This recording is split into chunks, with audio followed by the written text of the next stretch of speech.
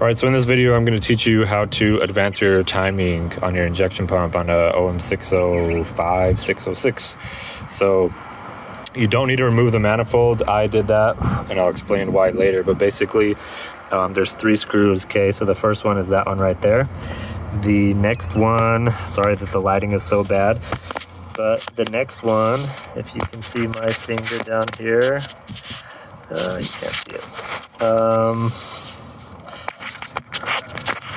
Where is the next one that I'm trying to show you? It's right under that bolt. If I can get this out of the way.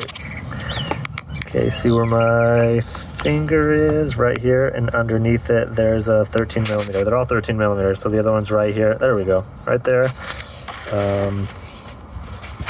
Right there, and then the other one is hard to see, and I can try putting my camera down there, but I don't know if you'll be able to see it. I can't see anything, but basically you're just gonna feel around the base of the vacuum pump, and you'll find like a groove.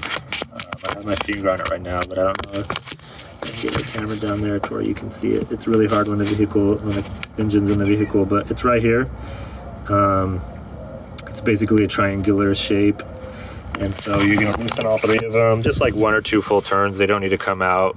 The way that they're mounted is like this. They have a square, so you can loosen them. If you loosen it too much, the square will come loose, and then that can fall down. It's just harder, and you don't need to have it that loose.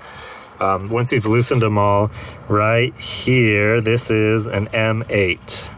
So you're gonna put a 8 millimeter on there, and if you want to advance the timing, you're gonna turn it counterclockwise. So you're gonna turn it like this, right to the left. What's gonna happen is the top of the injection pump is gonna start turning, and it's gonna get closer to the engine. You can do it with the manifold on. There's plenty of room down there, but I advanced mine quite a bit, and I'll tell you why.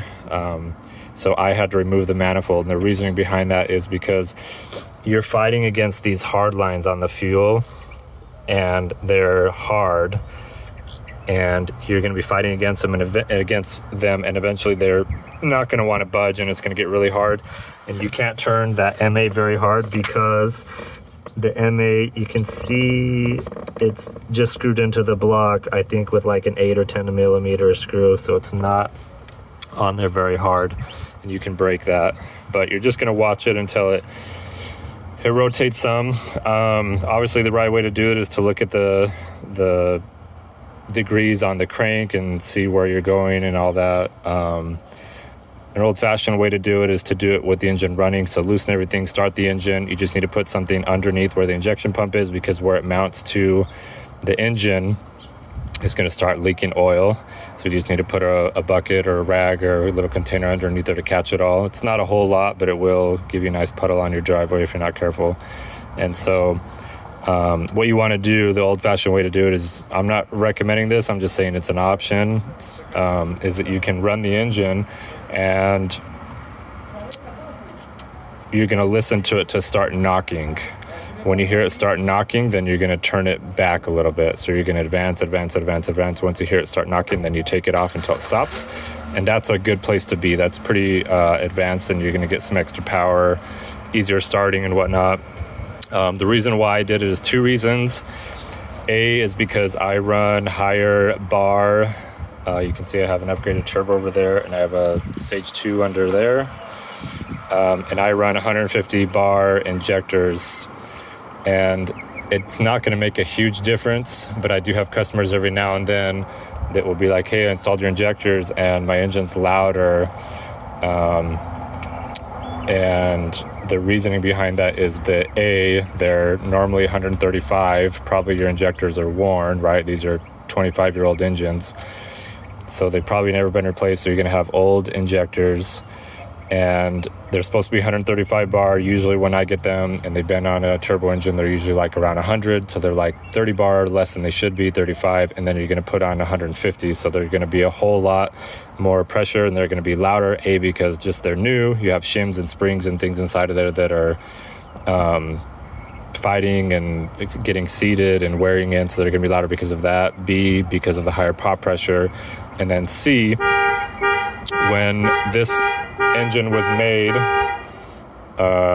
25 years ago, everything was timed perfectly right. So your timing belt, your timing chain was perfect, injection pump, crank, cams, blah, blah, blah. It was all timed perfectly right.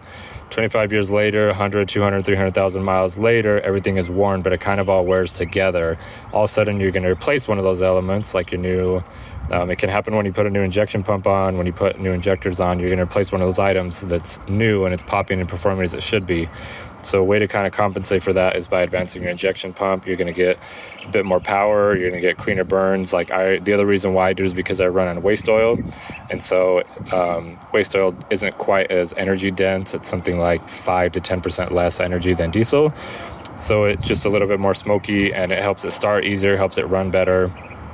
So that's it. That's how you advance it. Just a quick, make sure that obviously when you're done, you tighten those 3 bolts. Now, like I said, you can do it with the hard lines on, but if you get to a point where you still want to advance it and you can't, don't just keep cranking that M8 because you'll break it. That's when you need to take the manifold off, loosen the hard line so that you're not fighting any more resistance, and then it's going to rotate freely however you want it to. Put everything back together. You're going to have to bend your hard lines a little bit because they obviously were not in the original place. And put everything together, tighten the 3 bolts over here.